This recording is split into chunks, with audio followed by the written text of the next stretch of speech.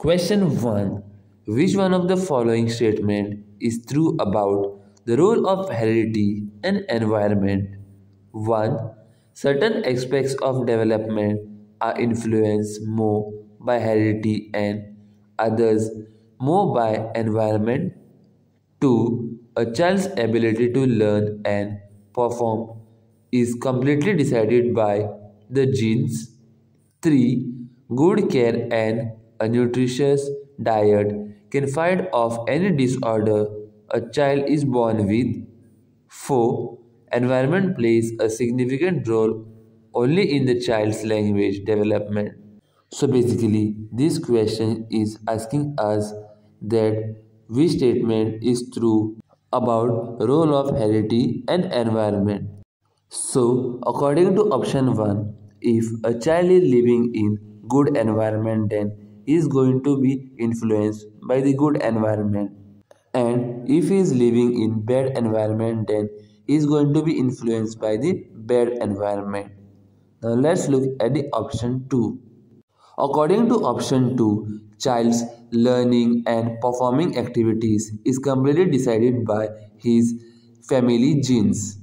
Now, going to the third point, good care and a proper nutritious diet can help fight any disorder a child is born with.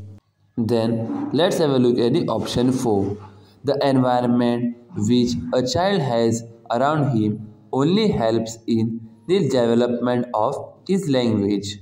So, the correct answer over here is certain aspects of development are influenced more by heredity and others more by environment. Question 2. Which one of the following statements cannot be attributed to Piaget's theory? 1. Development occurs in qualitative stages. 2. Children construct and use knowledge about their world. 3. Learning takes place through constant practice. 4. Children act on their environment. So, over here, they have asked for the wrong statement of Piaget's theory. So, according to option 1, development of child only happens through qualitative stages. By looking at a particular thing, we can judge its quality. If you are having two books side by side and one book has a torn cover, then you can judge its quality by looking at it. Now let's have a look at the option 2. According to this option, the child constructs his own knowledge and uses in the world. Now let's go to option 3. By practicing again and again, child's learning takes place. Let's go to the last option. According to this option, the child is going to behave as per the environment he or she has around him. So, they have told us to select a wrong statement about the Piaget's theory. So, the correct answer is development occurs in qualitative stages. Question 3. Which one of the following question invites children to think critically? 1. Do you know the answer to this? 2. What is the right answer? 3. Can you think of a similar situation? 4. What are the different ways in which we can solve this? So over here, they have given some options, and according to this question, which option is forcing the children to think critically? So the correct answer over here is, what are the different ways in which we can solve this? Question 4. Which one of the following option best describes progressive education? 1. Learning by doing, project method, cooperative learning. 2. Thematic units, regular unit, test, ranking. 3. Personalized learning, ability grouping, labeling students.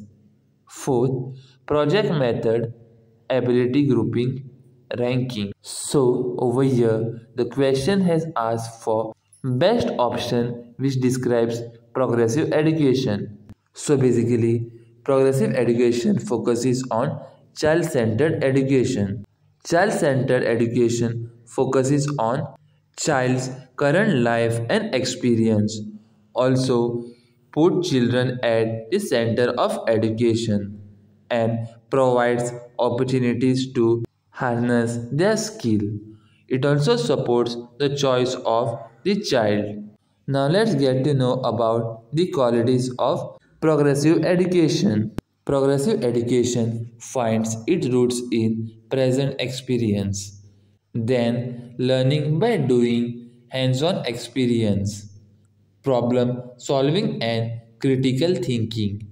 Also, lifelong learning and social skills. So, the correct answer over here is learning by doing, project method, cooperative learning. So, over here, the child will do the things by his own and will learn.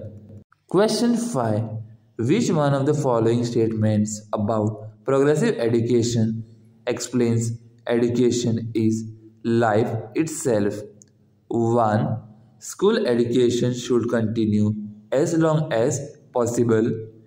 2. Schools are not required. Children can learn from their life experiences.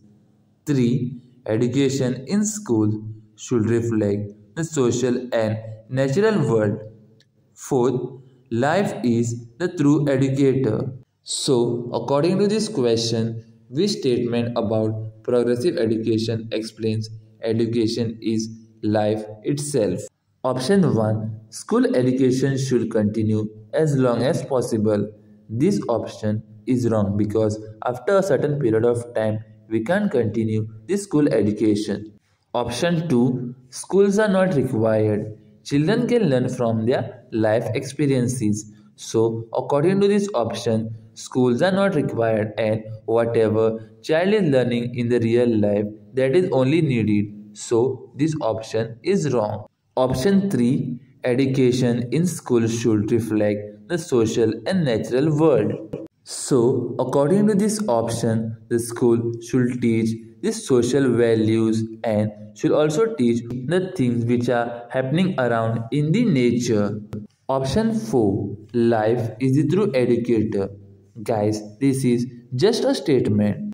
So, the correct answer over here is option 3. Education in schools should reflect the social and natural world. Friends, we are having practice sets of question and answers for the Goa Teacher Eligibility Test. If you are interested in buying them, please contact us on our email ID meshcookies@gmail.com. Further, if you are new to my channel, then don't forget to hit the subscribe button down and like and share this content with your friends and family members. Thank you.